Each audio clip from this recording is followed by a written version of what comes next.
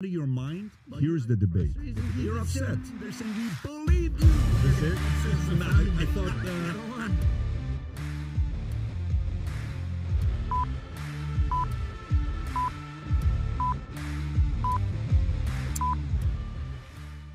And we're live. Episode number 149 with the great Rick Macci. And if you don't know who he is, if you've watched the movie King Richard went to Rick Macci and said, you need to come to Compton to meet my kids. It was played by John Bernthal, which I believe it was 225 people that went and auditioned for that role to play you, and he was the one that won it. And some stats that you need to know about: 8 Grand Slam champions have been coached by him, 5 players ranked first place, 322 USTA national championships, 52 Grand Slam championship wins, 7-time USPTA Coach of the Year, 4 Hall of Fame inductees, and in 2017, he was the youngest ever to be inducted into the USPTA Hall of Fame. Andy Roddick, he coached. Jennifer Capriati, he coached. Maria Sharapova, which he may ask for a number, he coached. Serena Williams, he coached. Venus Williams, he coached. And some people may be watching and say, Pat, this is... I mean, what are you doing talking tennis? Let me tell you why I'm talking tennis. I got 4 kids, and my kids play sports, and my dad's obsessed with tennis, I watched this movie, and I said, dude, I want to talk to this man, so thank you so much for making the time for being on the podcast. No, I'm glad to be here. I'm fired up and ready to go. Yes, I mean, right when the camera was on, Adam's like, turn on the camera, we got to go live. He's on fire. So, first of all, you know, for folks, I mean, at this point of the game, most people know your story from the movie, right? They know you from the movie, but how did you get into the tennis world? How did this happen all the way down to when the movie happened and you're seeing yourself on the big screen? What does it feel like seeing John play you? So walk us through that story. Well, let's go back down the Yellow Brick Road. You know, when I was born in Greenville, Ohio, a small town southwest of Dayton. My dad died when I was 10. I used to play golf. I was very good in golf. And there was tennis courts like a half mile from my house. I went down there one day because we couldn't afford to go to the country club anymore. I picked up a racket. I started hitting the ball against the wall. I really liked it because it always came back. And I was a pretty competitive guy. To fast forward, by 18, I was #1 in the Ohio Valley. I got really good real quick. I played basketball in the Hall of Fame for basketball and tennis in my hometown. Dabbled a little bit on the satellite, but I knew at a young age I like helping other people more than I liked helping myself. So I got into coaching when I was like 22. As time went on, I said, if I really want to go for this, I got to go to California or Florida. Early 80s, I went to a place called Greenleaf Golf and Tennis Resort in Haines City, Florida. Was there for a while. And then in 1985, a doctor from Winter Haven, Florida, brought his son to me, a 9-year-old boy named Tommy Ho. He held the racket like a ping pong paddle. He had a really funny grip, but I saw a lot of potential. To fast forward that story, he became the most dominant junior tennis player ever. Yeah. He won Kalamazoo at 15 years old as an 18-year-old in 1988. The youngest, that record still stands today. He won more gold balls in Sampras, Agassi, Chang than anybody. And from his success, a guy named Stefano Capriati brought Jennifer to me, who lived right here in Lauderdale, said, I want you to teach my daughter how to serve. She kind of served like Chris Evert. She was kind of a Chrissy clone, which is not bad, especially mentally. Jennifer won the 18s as a 12-year-old when I had her. That record still stands today. That's, won the 18s at 12 years old. That's brutal. That doesn't happen now because... That's psychological. I mean, you got to be like... How do you lose to a 12-year-old recovered from it mentally?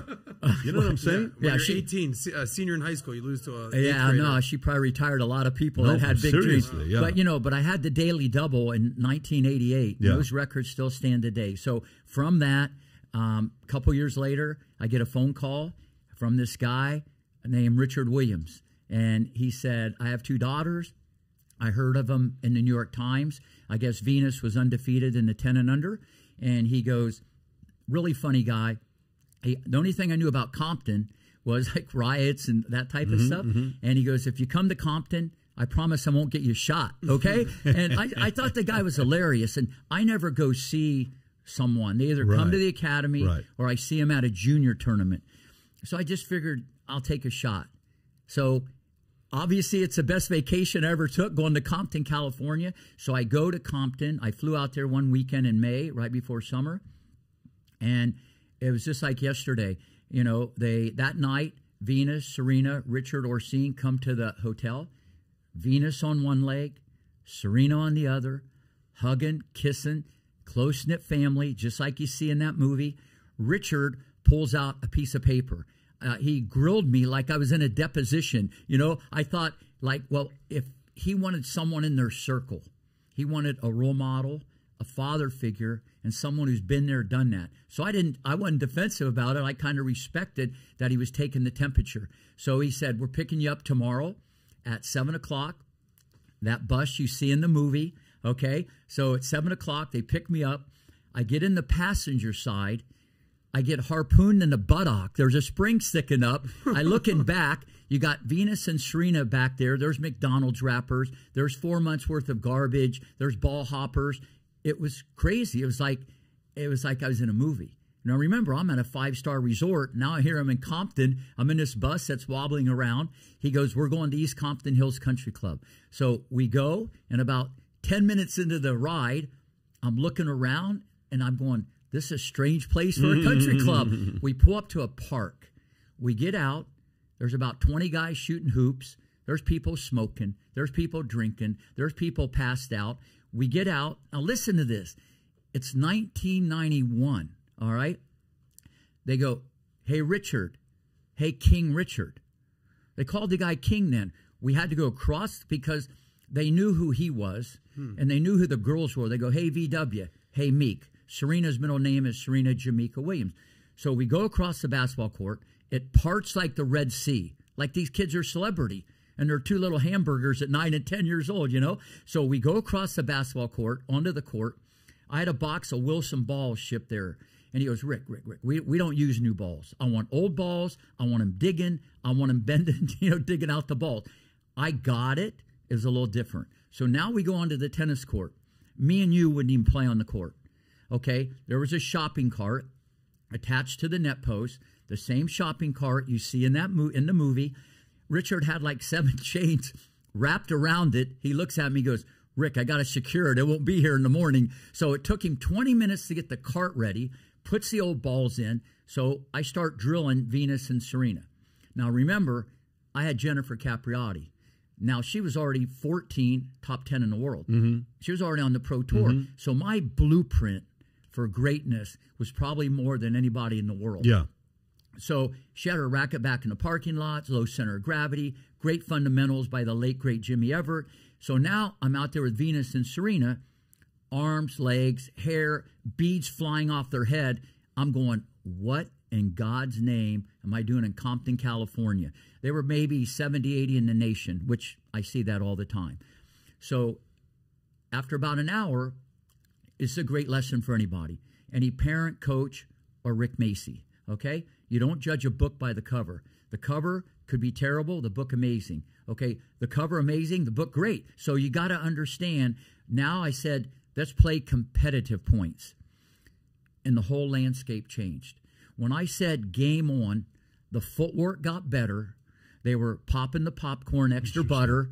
The preparation got better. The burning desire. There was a rage inside these two little girls. The burning desire to get to the ball was brutal. Wow. And now listen, I've told so many people, and I have a lot of kids that try hard. This was different. There was something inside of them, even though it was a train wreck on the outside. And when I saw they ran so hard, and now I'm projecting in my head, 5'10", 145, 6 feet, $160. I'm thinking where this is going to go. And I, right then and there, Richard, come here. And this is in the movie. I said, and it was more about Venus because she was a little more mature. Serena was like a little prankster. She was 9. I go, you got the next female Michael Jordan on your hand. And he puts his arm around me. He goes, no, brother, man. I got the next 2. That's a good scene in the movie, by the way. And so, but wait. So then Venus goes, Daddy, can I go to the bathroom? Okay, they're hugging, kissing, close-knit family, just like you see in the movie. Okay, they were just like, bang, they were like that.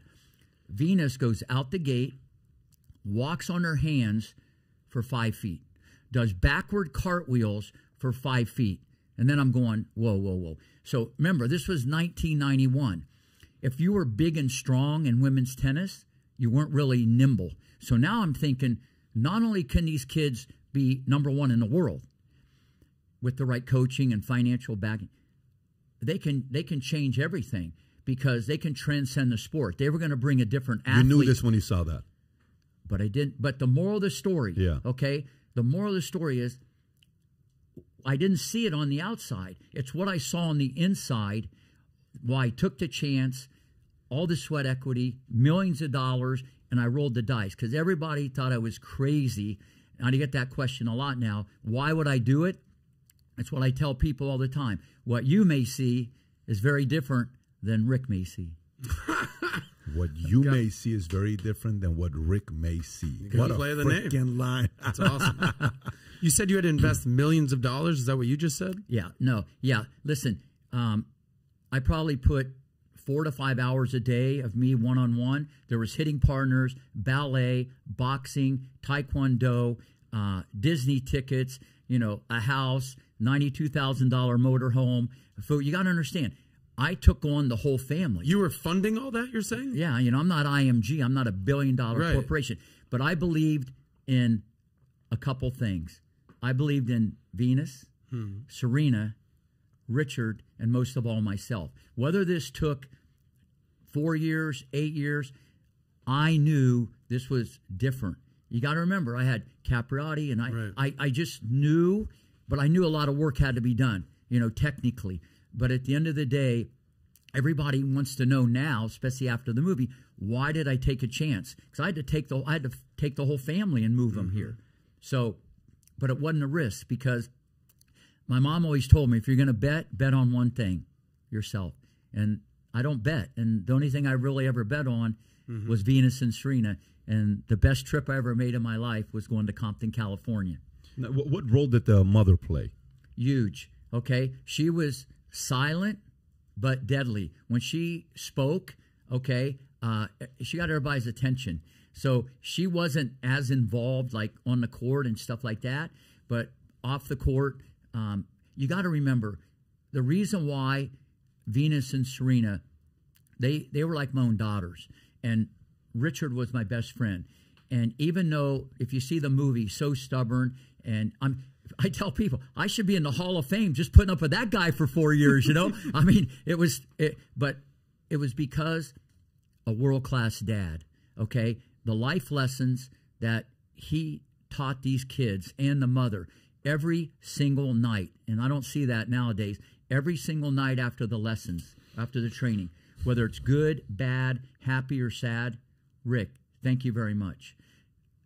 Crazy. And every day they brought their books to the court. If it rained, go to Rick's office and study. These are the things that people don't know.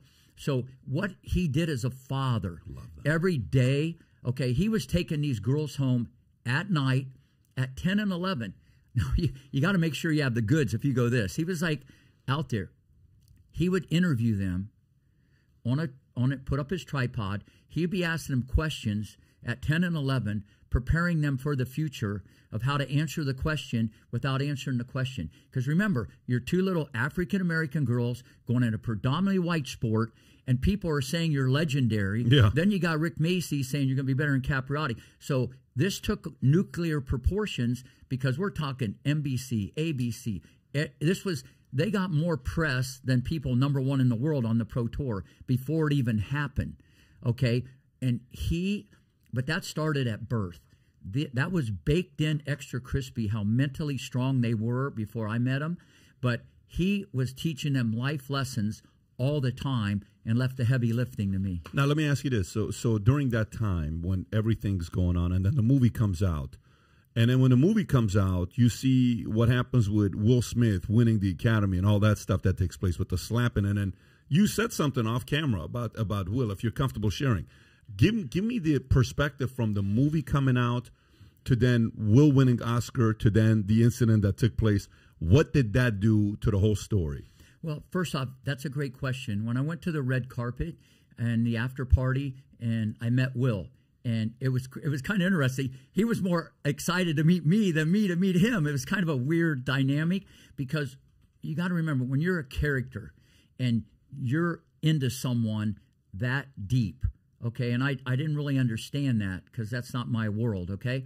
No one had a better front row seat than Rick Macci, other than maybe the wife, because I was there every day, 5 hours a day, 6 days a week. That doesn't sound like a lot, but you go 365 days a year for 4 years, there's a lot of crap that could go on and blow the whole thing up. So I'm there every day, and that's why I love Richard, even though he was out there in a lot of stuff. So Will got so into the character. When I saw the movie, when we had the screening in Boca, it blew me away. The subtleties, the nuances, the walk, the talk, the idiosyncrasies. It took him 2 hours just to put on how he had to look like Richard. It was beyond Richard. And this is what I've told other people when I spoke to him. So, and you got to remember, this happened during the pandemic. So this guy was probably going into the shopping mall. He was probably going home talking to his kids like that. He became Richard. And there was one scene in the movie where it was in my office in 1994 before Venus was going to make her debut, all right? And I don't know, it was day one or some TV show, and the guy asked Venus, do you think you can win? And Venus goes, I know I can. And then the guy pressed her, you say that so confidently. And Venus goes, I am confident. And then the guy goes, why are you confident? And she goes, because I am. And then Richard blew a gasket. He comes running onto the set, okay, and just tortures the guy. And I'm sitting there going, oh, my God. You know, what do you mean? Did he assault him? No. He didn't assault him, but he got that far from his face. He got up in his grill. Got in his grill, just said, listen, leave her alone. She's a little, a little black girl. Your ass is going to be in the ground. Oh, he blew a gasket. Richard was so protective of those girls, okay? And Will even made reference of that when he saw that in 94. Will brought that up, but I'm sure that was discussed a lot during the movie. So now you go through the movie, and the minute I saw it, I've told other people, he's going to win an Oscar. Even though I don't know how that stuff works, in my opinion, he was going to get an Oscar. So now, when he's at the Oscar, that reaction was beyond bizarre. That doesn't mean I'm justifying it, but something inside of him made him do that. Because looking back, I'm sure he wished he wouldn't have done it because the ripples worsen now the action. But maybe the guy thought he was Richard Williams. So that's very, very, that's my take on it. It doesn't justify. He has to own it. But at the end of the day, it was bizarre. When he did that, when he got up on stage, I know not that you're a psychiatrist or doctor or anything like that, but you have a front row seat to all this, right? Yeah. Richard Williams, Venus, Serena, Will Smith. I saw you on the red carpet with John Bernthal. When he went up there and slapped Chris Rock, what percentage of that was he was in the Richard Williams character moment, still in it? And then what percentage was everything he's been dealing with in his own personal life with Jada? Is it a cumulative effect? I mean, you said that he was basically becoming this guy, Richard Williams. What's your analysis? Yeah, another great question. I think a lot of it is Richard, because initially he laughed. I just think that he wasn't even thinking. I mean, it was just Richard. I know it's hard for people on the outside to look at like that, but they become these people. And he even kind of said that when he was giving his speech. 100% said that. The crazy father. Yeah. But people aren't going to say, that's justified. But I could see that because that was out of character to do something like that at that moment when he's at the pinnacle. Because he's done a lot of great things in movies. What do you think, Pat? Well, you ever seen the moment when Jack Nicholson's having dinner? Jack Nicholas. Which one's the actor? Jack Nicholson. Jack Nicholson's having dinner. Okay. Yeah. He comes out of a restaurant, and a reporter comes up and he says, hey, Jack, did you hear about what happened to Heath Ledger? What happened to him? He was found dead. He says, what? He says, yes. Do you remember what his next line is? No, because they were both the Joker. He says, I told him never to play Joker. Shit. You never seen this? I recall it, yeah. He says, I told him to never play the Joker. Now, there's a part of that on what you're saying that I can agree with, because if you're playing a role that long for that much, I can see how you can take method actor. Yeah, I can see how you can take that and become that. Like, they say Daniel Day-Lewis is one of the greatest actors of all time because of the way even what's his name talked about it. Ethan Suplee talked about it last week, where he gets into it so much. Yeah, that's like he's just fully a part of it, right? And you don't even know who you are. You leave. Daniel Day-Lewis, when he played the last of the Mohicans, he went out there and lived out there to know what it feels like. Oh, he gets in it. Oh, he gets in it. When he was the butcher in, was it the town or 5 Towns? Well, maybe he should have skipped maybe Will should have skipped going to the Oscars that day because that slap changed. But one more point, it's different. Like if you're in a movie and you're an actor, that's one thing. But remember, he was playing a person. This is a bio. That's a little different than just acting. Yeah. You know what I'm saying? I mean, he was... And a live person, too. Well, there's a difference between there's a big difference. There's zero excuses for his behavior. Zero excuses for his behavior. So there's no way, that's kind of like saying a professional athlete who is super, super, super competitive goes and slaps like Latrell Sprewell, what he did to his coach. I don't remember that when he coached his choked his coach. And, or some of the other stories you hear about. Rudy Tomjanovich years ago running, the other guy knocks him, and you remember the whole thing? The center of court. Yeah, center court. So there's no excuse. Was that Larry for Bird? Who did that? No, not Larry Bird. Larry Bird got into maybe that was Julius Dr. J. Irving. Dr. J punched Larry a few times where Moses Malone was holding him back. But that's a completely different. But do you think the backlash against Will is actually justified to the point where what he did was that bad? Yes, we agree. Not a good thing to do. Yeah. But he didn't beat the crap out of somebody. He didn't murder somebody. He slapped another man. So... they're talking Will's getting canceled. Yeah. Never again. It's like this was the biggest just Hollywood blockbuster star out there. I get it, but do you think it's overblown? I think it's a culmination. I don't think it's just one thing. I think it's a culmination of a lot of different things he's dealing with. I think it's 80% of stuff that we don't know about, and it's 20% of stuff that we know about.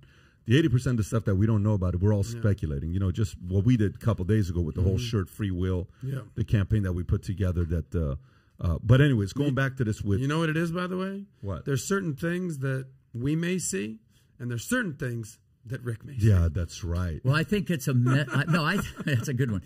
I should use that. It's a medley of stuff. If he'd have done that on the street, it's no big deal. But because he did it in that backdrop, and, they have to do something...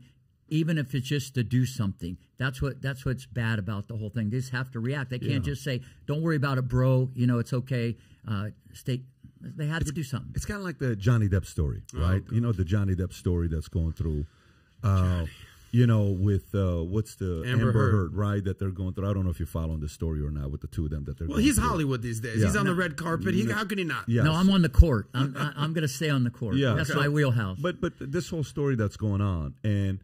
All these videos becoming, what do you call it? All these videos becoming like the recordings that they're talking about, and everything is public. I don't even like it. I don't even like the fact that. So you guys chose to do the Epstein case, and you did that private, but you're doing this public. Like it should be the other way around. That one affected people's lives. This is between two people. Leave them alone, and they're getting embarrassed publicly, and the recording you're hearing about. You don't know what people are really dealing with. Johnny Depp. One guy said something. He said. In the last 50 years, there's not one story of Johnny ever raising his hands on anybody, right?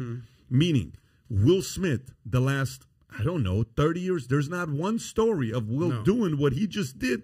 And Will's played a lot of different roles. He's played Ali. He's beat the shit out of people. Yeah, he literally could have come out and said, well, I felt like I was Ali for a minute, and So, but the point is, he's going through a lot. So that's a completely different conversation that we're having. But let me come back to with King Richard and the coaching. So, I rented out a room at the Breakers Hotel, okay, which where Breakers is at. It's at the Palm Beach area.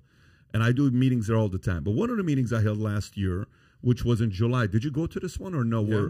Where we watched Nick Bollettieri's documentary. I don't know if you've seen that one on Netflix or not. If you haven't seen it, it's a pretty solid documentary. Now, this guy is a guy that I knew of, but I didn't know him. Because I'm not in the tennis world. I didn't follow tennis, But I watched the documentary and I said, so pretty epic personality.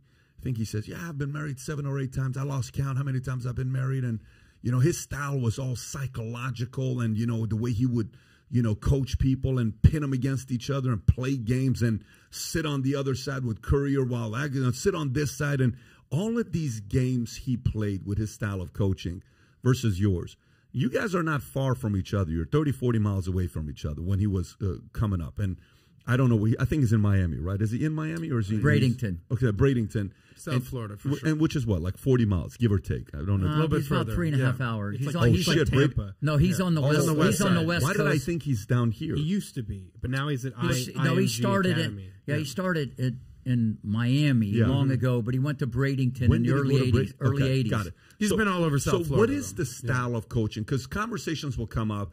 Who's the greatest tennis coaches of all time? And he has this stuff that's put out there. Your name comes up. Brad Gilbert's name comes up. A lot of names comes up, right? Yeah. This is the part of the competitiveness that we like to talk about. How different is your style of coaching versus his style of coaching? Well, I'm very different than everybody. I'm just cut from a different cloth. I tell people all the time, my favorite student of all time, who's ever on the other side of the net, that hour, that minute, that second. My name's on the door, but I still teach 50 hours a week, whether it's to you, your son, the number one 80-year-old guy in the country, or someone top 10 in the world. So I'm on the court all the time. There's no big machine behind me like marketing and pushing this thing and trying to become. There might be people more famous, but let's just stack up kind of the resumes and just line up and see where everything is and really who you've worked with. But what I do is a little different. It's like a medley or a smorgasbord of everything. In 1 hour, there's going to be a lot of mental training. There's going to be a lot of tactical, strategical. There's dealing with the parents. It's putting Humpty Dumpty together, and how I do this, and the art of communication, okay, of how I do this. I've been on a tennis court since age 22, more than anybody in the world, and that's my living room, and so what I do is very, very different, and I connect with people, and I can extract greatness out of people. How do you do that? Well, I got to find out what buttons to push. Maybe what buttons I push with you are going to be different. I get people to believe, okay? But it's a package. Like anybody who's great, it's not just one thing, okay? It's a combination of a lot of things. And so how I talk to an 8-year-old girl is going to be different than a 20-year-old guy. And how I put this together to motivate and get them to think big and stay in touch with them, whether it be an emoji or a gift. There's just this constant getting stuff out of people. And, the best reward is not all those people you mentioned who became number one or people that won Grand Slams. I mean, since 85, there's over 322 USPTA national titles. Okay, that's a lot. It's the people who maybe clean their room better or get better grades, or they're not on drugs, or they come back and they say the work ethic and these things they've learned from Rick Macci. So it's more the ripple effect. But what's great about this, I don't try to do that. That's just part of the coaching. I don't need to pick up a chair and throw it at the person like Bobby Knight. Okay, I know when to hug them. Okay, I know when to kick them in the butt. There's an art to this, and that's why. When's your birthday? What month's your birthday? December 7th, 1954. December 7th, got it. And I saw online you had 3 daughters. Do any one of them play tennis or no? They did at a young age. That's another great question. Because they're all very athletic, okay? And when they were like 8, 6, and 5, I took them to the tennis court, and it's like 110 degrees, and we ran laps around the court, and they went right out the gate to the drinking fountain. And I said, okay, gymnastics, we're going to the air conditioning. Listen, this is a brutal sport. And I said, listen, I'm a type of guy, you're either in or out. I either go for the jugular or we don't do this. And 2 of them were undefeated in gymnastics, by the way. And listen, they're all healthy, happy, and I raised all 3 of them by myself at age 13. So just for that, I should be in the Hall of Fame. You really raised them all by yourself? From age 13, all 3, besides working the crazy amount of hours. So, but it's helped me also how I deal with other people. It's been just another part of, your maturation. Rick, just out of curiosity, how many times have you been married? Twice. Okay, so Nick's got you beat in modern time being married. Yeah, he's up 5-0. Only reason I ask this question is the following reason. I'm in the Army. I'm about to go into Special Forces, okay? So 18 Delta, I'm going to 5th Group. I love it. My captain, my colonel, Lieutenant Colonel Peacock's got all the orders I wanted. Everything I wanted, he got me. I'm going to go to Vicenza, Italy. I'm going to go to, they're telling me to DLI because I speak 4 or 5 languages. I'm going to go to Sears. I'm going to go to, and then he says, but before you become Special Forces, I need you to go and interview with 5 Special Forces. It's 3 or 5 Special Forces guy to interview with. And I went and started talking. So tell me about their life. What is it to be Special Forces? What is it to be Special Forces? Yeah. He says, well, you ever want to have kids? Yeah. You ever want to have family? Yeah. You ever want to get married and stay married for a long time? Yeah. Never join Special Forces. Why? Because this is your wife, your kids, your personal life, everything. You have to give everything to this to make it at this level, right? Do you think there's an element of that in the world of what you guys do? Because you're dealing with the kids, you're dealing with the parents, you're dealing with the athletes, you're dealing with trying to build a business, you're dealing with guys. You and Nick were going back and forth with Capriati recruiting and his recruiting your guy, you're recruiting his guy. It's like, well, now but I never try to recruit the Venus. Well, I never try to recruit Cap. This competitiveness that happens because that's part of, I'm in business and that happens all the time, right? Yeah. It's annoying, it's frustrating, it's challenging. Do you think eventually it gets to a point that you say, you know what, I'm going to retire from the marriage side and I'm just going to give my life to tennis, and that's the game I'm going to play? Am I reading it correctly, or I'm completely off? No, you're in the game. Okay. All right. I haven't been married since 2000, so now it's 2022. Got it. You know, and I work 7 days a week. You know, and I open up the park every morning, and I'm just all in because I answer everybody's call, everybody's email, even though there's 10 other guys that work for me and 4 fitness trainers. And, you know, everything in life, you have to be happy and you got to do what works for you. And what works for me, you're right, because if I'm on the phone, I don't want someone to say you got to get off or don't answer the phone. Okay. Or, you know, this, because you got to remember the way I do it, because I control, my model's different. I have a different model, my academy, than anybody in the world. I drive that engine, okay, because I'm on the court all the time. We're not a glorified boarding school like IMG in Bradenton. That's about marketing. That's about volume. Everybody has courts, palm trees, sunshine, or whatever. But just like you saw in the movie, if you have potential and you want to dive in and you want Rick, okay, I'll help you.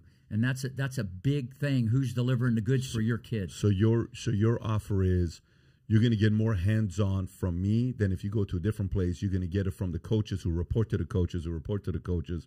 You're going to get the copy of the copy of the copy. Is that kind of what you're saying? That's what's different with you than others? Absolutely. And that's why the model works. I mean, I drive that engine because people, you know, they obviously look at the track record, you know, been there, done that. But I'm just one of the guys. I'm so down to earth and, you know, genuine about this whole stuff.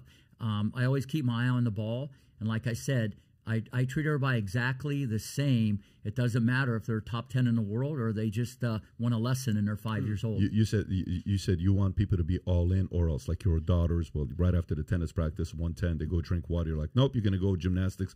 That's what you're going to do. And they both, couple of them are undefeated. But go back to I said, what's your style of coaching? You said button. I know how to push buttons. Well, may work where you, may not work with this person, da-da-da-da-da. Okay, great. I totally get it. Give me, I can come up with 20 different buttons. I've ran a sales team for the last 20-something years. We have licensed 35,000 insurance agents, and we have 20,000 insurance agents. And to drive them, you're right. It's very different. What's going to move her is not going to be what moves him. It's not going to be what moves them. Everyone's different. From your lens, making it at the 0.0001% of your world that you're in, how many different buttons are there? Give me a few of them. Well, okay, let's just go back to Venus and Serena because I knew what I had. Sure. Every time I talk to them and say they hit a certain shot, I would say something like this: "That was good, but Hingis is going to get that.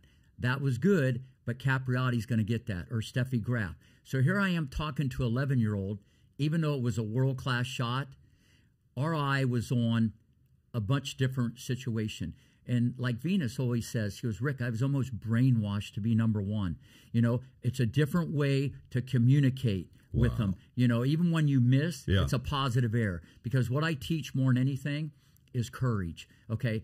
I teach people to pull the trigger. I know how to, even though because most people have people try not to miss. Okay, and you're just going to be a nice little college player. Okay, and if you look at especially a lot of the girls I've trained, they all play kind of similar. They cut the court, they take the ball early, they're fearless, they attack, they swarm. Biomechanically, they're put together a little bit different. Okay, so that would be one thing right off the bat, just the way I explain it. It's a positive error. Listen, 2 more inches, 10 more pounds, you get to the ball. You're set, and you're smiling. That's going to be a winner. Sure, you miss that because you're 11. You know, I got this, and then I feel, you know, kind of where the kid's at. If they need a little bit more, or I got to be stronger, you know, with them. I just feel the temperature. So give me an example of stronger. Okay, I make kids run for every ball. I tell them the fences are out in Palm Beach County. I don't care if the ball's out. You know, one time Venus, I tell everybody this, but you run for every ball. Just because the ball's out, anybody can put their finger up and call out. You run for every ball, even if it's 10 feet out, because someday, somewhere, somebody is going to put you in that position. And if your brain has been there, I've been there, that neighborhood, I'm going to feel comfortable. Okay, and one time I told this to Venus, and I had to keep telling her about it. So Richard goes, well, if you don't want to run, I'm out of here, so you can just run home. So he made him run home 10 miles. Yeah, I remember that. When you say you have to run after every ball, and I played tennis, and I played football, and I remember there was in football, you'd have to, when you used to run routes, you would catch the ball, turn, and you would run upfield. And I would always be like, why I have to run 40 more yards? I'm like, you know. And in tennis, you know if a ball's clearly going out, if you want to kind of save your breath, you'll let it go out. Are you saying that you would make them run to the end of the court even though they knew it was out? What's the advantage of that? No, I try to get them, okay, it's the ability to improvise. You know, there's a fine line between great and good. Great can hit clutch shots when they're off balance and improvise. And I'm actually developing inner qualities, drive, persistence, but run for every ball. See, a lot of the kids are glad just because it went out. Yeah. Like, you know what I mean? So if it's 4 feet out, I make them run for the ball, try to figure out how to improvise. Plus, they're relaxed; they feel no pressure, and then they can practice a shot. And so that's always been a staple of the training. Because I said, if you want to be different, you got to train different. And if they don't listen to me, they're probably not going to listen to a lot of people. So that's just one little snippet. But I get people to do things because I'm always about, okay, I get the ingredients. Okay, I put it in the oven, I bake it, and then I put the icing on it. When I have a 12-year-old, I'm already projecting how they're going to play at 18. And I'm playing for 18. I'm not developing a 12-year-old game. That's why I've had more kids become number 1 in the nation at 12. They come to me at 7 or 8. Bang, they're number 1 in the nation. Not that that means anything, because that doesn't mean you're going to be top 10. But I knew it with Sharapova. I knew it with Jennifer. I didn't know it with Roddick, even though he was had a lot of competitive things I liked. Men's tennis is different. Total different physicality. The girls is a little easier. But at the end of the day, this is kind of how I do the teaching. And probably the best compliment, I certify coaches. They come from all around the world, and they're on the court with me 4-5 hours a day, 3 or 4 days. Yeah. And they watch me teach. And they ask questions, and they video. And even if these people played on the tour, okay, they're all blown away because they have no idea. You just don't read a book and say, here's how to coach.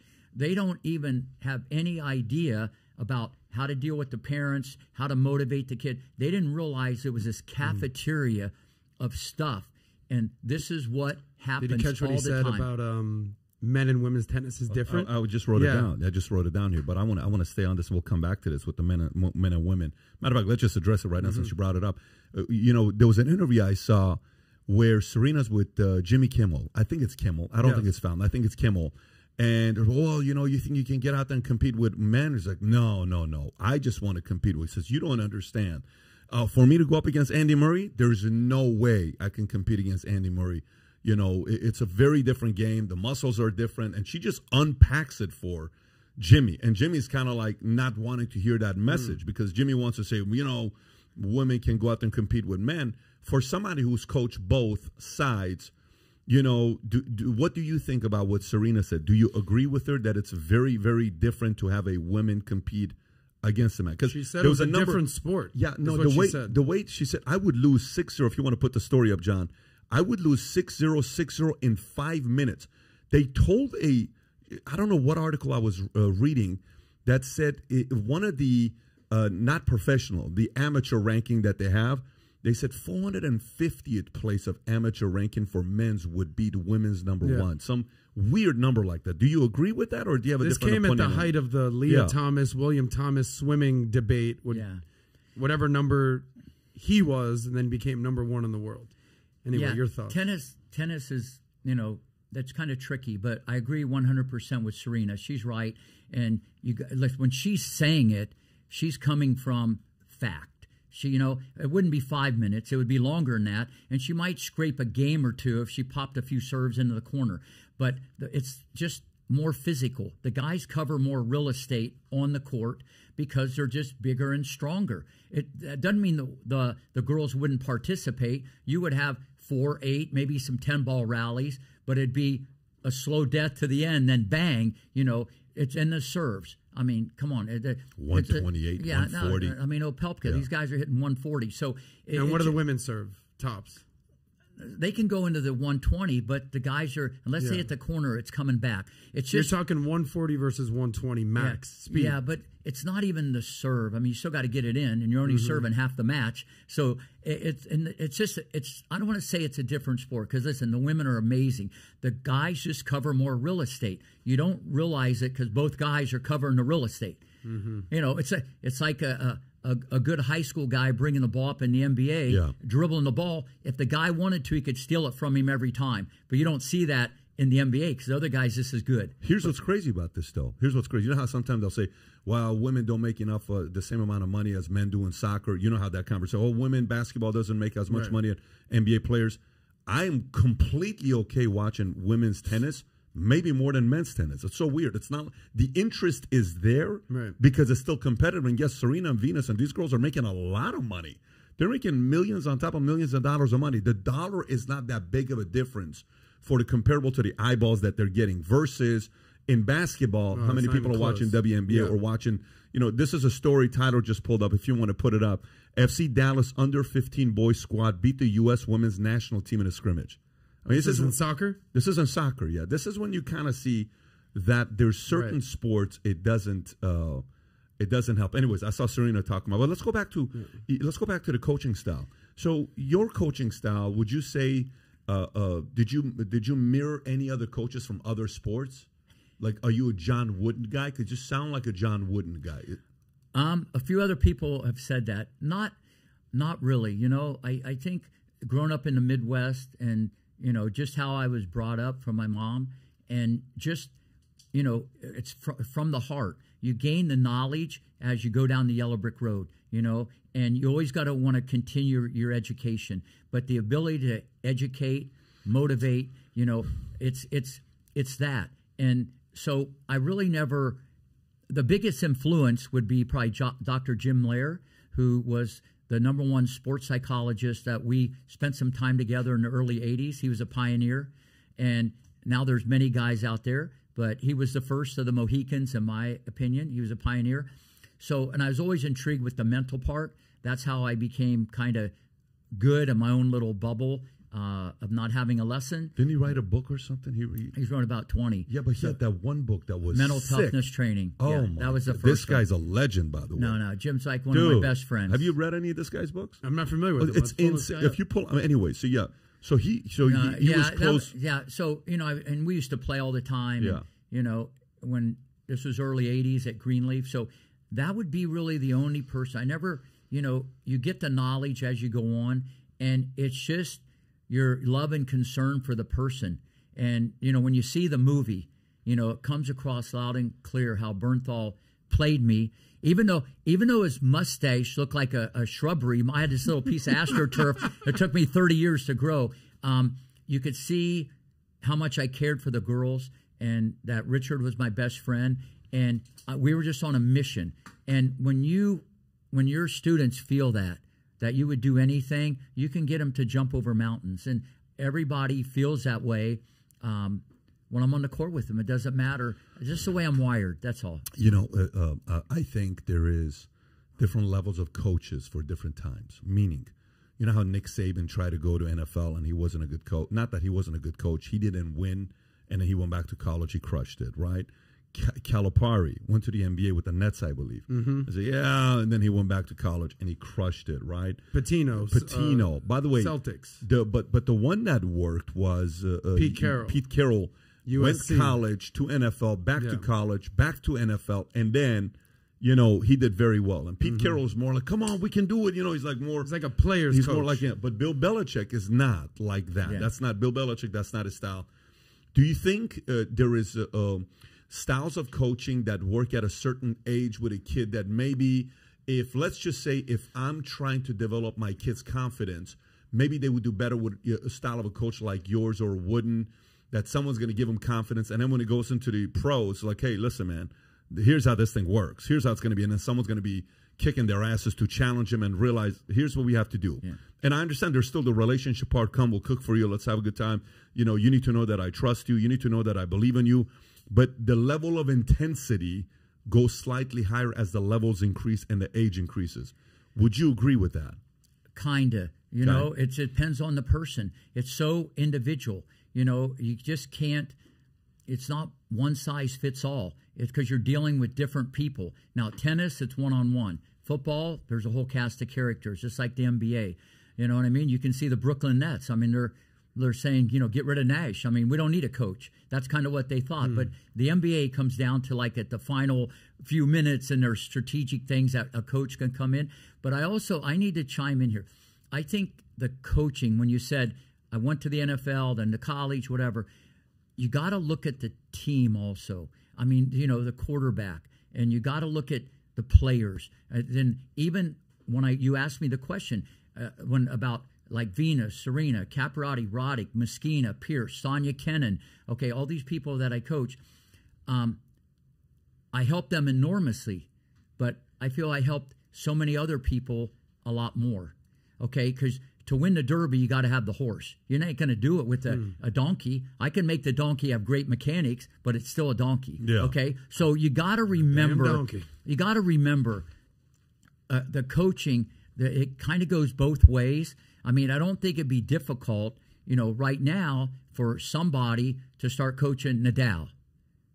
Okay, yeah. I mean, it's already, you got to understand. Or even when Patrick started coaching Serena. Nothing against Patrick, okay, but she already had like 15 Grand Slams. I mean, you just can't screw it up, okay? So that, putting this thing together, okay, the cards you're dealt with at a young age, in a lot of ways, even from your family, it's more complex than just saying you need someone to kick your butt when you're older, because you got to know how to deal with that person. And even in the NBA, you know what I mean? They treat people different. You don't think the coaches of the Lakers treat LeBron differently? I mean, come on, you got to understand. Yeah, I mean, he wanted to get Spoelstra fired when he's in Miami. Yeah. So it's a tricky thing. LeBron, anytime they start losing, he wants the coach to get fired. You know, it's silly. Yeah, it's silly. He's been like that for a long time, and that's become a habit with a lot of people. Well, he's the GOAT. Yeah. Other than MJ. Who? LeBron. Doesn't that defeat the term of the purpose of the word GOAT? No, greatest of all time. You can't be the greatest of all time. I mean, arguably. Well, can I ask Rick a question? Because you know we're talking a lot about coaching and what it takes to be a great coach and your technique. I actually want to flip it because Pat had mentioned he's got 4 kids. 3 of them are actually starting to do sports, right? I mean, Tico's a little bit, but Dylan for sure. Senna, I believe, as well. Gymnastics, right? And all my friends, all their kids are starting to become, 6, 8, 10, 12. They're they got kids in sports. My relationship, I was a sick athlete in Miami, football, basketball. I had the worst relationship with my dad. He was the most overbearing, like at every game, yelling, talking shit, yelling at me. I'm yelling at him. I mean, you dealt with Richard Williams. What does it take to be a good parent to a sportsman, to a sports girl, right? It's like, what are the qualifications that you see that the parent needs to have for their kid to be successful? Well, first off, another great question. You know, they have to be more of a psychologist than a coach. That's number one. Remember, they're always going to look at you like dad or mom. And it's very different how you have that relationship with a boy and a girl. Because with a girl, the dad's always more involved because it's daddy's little girl. They're more protective. Besides Richard Williams, Capriati, Jim Pierce, I've had some of the, fathers from, outer space or whatever. So these guys were all in. But you got to remember, at 18, or they get a boyfriend, or they get their driver's license, you could be toast. So you got to be real careful. It creates divorce. It creates problems. You got to be real careful with this. But on the other hand, you got to know how to push them, but you got to support them. You got to try to make them the best athlete you can. You got to instill confidence in them. You got to get them to believe. You don't know what's inside a young child. Nobody does. I got a better feel than most people, and that's why I've had people move mountains, and they never thought they could do this or that, and they get a full ride to UCLA or Georgia, or they end up, 50 in the world someday. They never thought they could do that to their parents. And so that would be the role of the parent, but it's a problem because they're all in, they're on the fence like Little League Baseball. They're psychotic, they can't wait till the weekend. It's the Super Bowl. Remember, that's them playing. That's not even their kid. They're like Will Smith and Richard. They're them. It's their kid. And I had this with Greg Olson. He played for the Panthers, and I just did his podcast. Yeah, he does this youth sports thing, and he goes, Rick, I think I'm becoming one of them. And he's been there, done that. And he's an NFL Pro Bowler. And you got to understand, it's your kid, and you got to make sure you can separate it because it can burn the kid out. You got to motivate. Listen, no one died. The sun's going to come out up tomorrow. It's about the process of getting better. And I tell everybody, if you're not getting better, you're getting worse. It's not where you start. It's where you finish. This is a long-term process. What's the goal? Get the best college scholarship. The grades are important. Just keep getting better. You got to get better. But it's hard to do that because it's all about winning. Because people come up, how'd you do? I lost. Yeah. I won. You want to talk about the cocktail party? I get all that stuff. But it's a journey. And that's what I loved about Richard Williams when he said we're not playing any junior tournaments. And this is in the movie. In the movie, it kind of had me freaked out. Like, wait a minute. You didn't tell me that in Compton. I was okay with not playing because Venus and Serena would run over broken glass to get to a ball, and then they'd run back over it to get the next one. They were so competitive. If there was a piece of bread on the table, they'd fight to get it. So they didn't need to compete to learn how to win and lose. So I knew on Monday we weren't dealing with a junior tournament. Why'd you lose? We were just developing. Now, but I'm not so stuck in my way as a coach, as you mentioned. Wait, I coach Venus Serena. They didn't play any junior tournaments. Here's the blueprint. Shut it down. No, I'm not like that. Okay, I got to feel the temperature. Some need to play more, some less. But no, that's a great question. By the way, breaking news, Elon Musk officially bought Twitter. Okay. Oh, damn. Twitter and Elon Musk strike a deal for takeover. It's a done deal. Let's read the story. Can you go up so you can zoom in? I can read that. Tyler, go up a little bit, go up a little bit, go up a little bit. Zoom in. Control plus, control plus. Okay, so let's see right there. Twitter Inc. on Monday accepted Elon Musk's bid to take over the company, given the world's richest man controlled an influential social media network where he is also among its powerful users. The deal marks the close of a dramatic courtship and a sharp change of heart at Twitter, where many executives and board members initially opposed Musk's takeover approach. The deal has polarized Twitter's employees and users and regulators over the power tech giants wield in determining the parameters of acceptable discourse on the internet and how companies enforce their rules. The two sides worked through the night to hash out a deal. Earlier on Monday, the Wall Street Journal reported Twitter and Mr. Musk reached an agreement to value Twitter at $44 billion. A takeover, if it goes through, would mark one of the biggest acquisitions in tech history and will likely have global repercussions for years to come, related to how billions of people use social media. Musk, who is also the CEO of Tesla and space exploration technology, must find a way to balance his commitment to less moderation with the business needs of a company that has struggled to reconcile freewheeling conversations with content that appeals to advertisers. On Monday, after the Journal reported that a deal was closed, Mr. Musk tweeted to indicate that he wants the platform to remain destination for wide-ranging discourse and disagreement. I hope that even my worst critics remain on Twitter, because that is what free speech is all about. So 5-step on what this guy's going to do. Move number 1, he bought Twitter. Move number 2, he's going to take it private. Move number 3, Okay, and what this guy's that's gonna piss off a lot of people. Okay, he's gonna bring Jack back. Okay, he's gonna bring Jack back, Jack Dorsey, because Jack left because it just wasn't working out with the board. Everybody thought Jack was the bad guy. Jack didn't own 51% of the company when he left. He only owned a couple percent when he left. He'll bring Jack back. He will eliminate Tom Brady's picture from the combine because that's what he owes to him. And then he's going to bring a guy back that's going to, when he does that, forget about it. When he does what? When he brings back your best friend, he brings Trump back, which he was a student of yours, by the way. I got great stories with the Trumpster. Wait till Hold on. No, you coach Trump? No. What are you saying right now? You want me to get into that? Hold on. So he's coming back on Twitter. So right? if Trump comes back, and if there's anybody that's going to bring Trump back on Twitter, it's going to be who? It's going to be Elon Musk. It's going to be Elon. If he look at that picture right there when looking thick with about 7 I didn't teach C's. him that shot. I didn't teach him that shot. Anyway, Thick. so that story is official. Wow. And this guy, if you would, how excited are you right now, Pat? You know what I'm excited about? I'm excited about the fact that people can officially go out there and say stuff and not have to worry about every other word is going to be taken out of context and they're going to be taken down. I think people are free again. But I go agree, ahead. Pat. I agree. Good. No. We're on the same page. Yeah. So you said you have a Trump story. Tell us. I got a lot of them. Anyways, this was the late 90s, and I had a girl who was #1 in Florida in the 18s. She was 14 years old, and she was actually with IMG, which is a management company. And the father approached me about coaching her, and she modeled, she sang also, and she was good at both, besides playing tennis.